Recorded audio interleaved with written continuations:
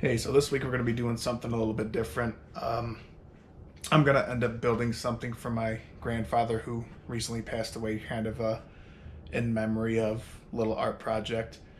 And my grandpa was a avid fisherman, and he and I went fishing a lot, and it's one of the things we really enjoyed doing together. And so to kind of cherish and seal that memory forever, I want to build a little memento to him. So this is just kind of a rough idea. Build something where it's got a base that's an inch or so thick so the boat can sit in it, so it looks like it's floating in water with a canoe and a fishing pole on it, and then build it where it's like a body of water, so it'll be an inch thick all the way around this. And then on the bottom side, just put a little stuff for me in regards to who my grandfather was. So with that, I just found a picture of an old canoe. I'm going to be using that as a reference and drew this as kind of the main shape I want for the side profile of it. And we're going to be using these 3/16 rods along with my anvil and a torch if needed, depending on how much I need to bend the piece that I'm working on. So let's get to it.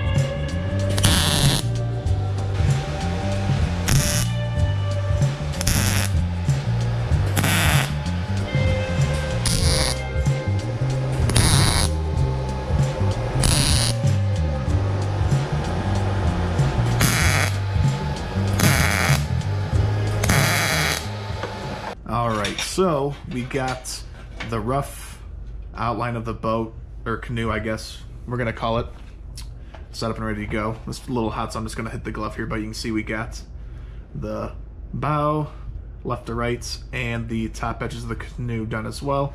Not quite proportioned the way I'd want it to be for the image I was drawing, but it's going to work. So now all we're going to do is start to cut some more of this small solid round and make it look like a wooden canoe made out of round logs. So that's the plan for filling this, and then we will add a couple paddles and a fishing pole and then work on the base from there. Alright, so I started to fill in some of the sections to make it look like wood logs like I was telling you about, and I initially just cut them 90 on each side, and it worked good for the top edge and the front edge.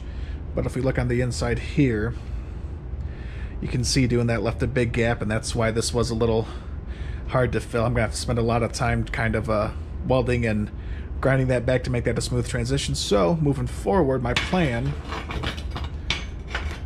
for my next couple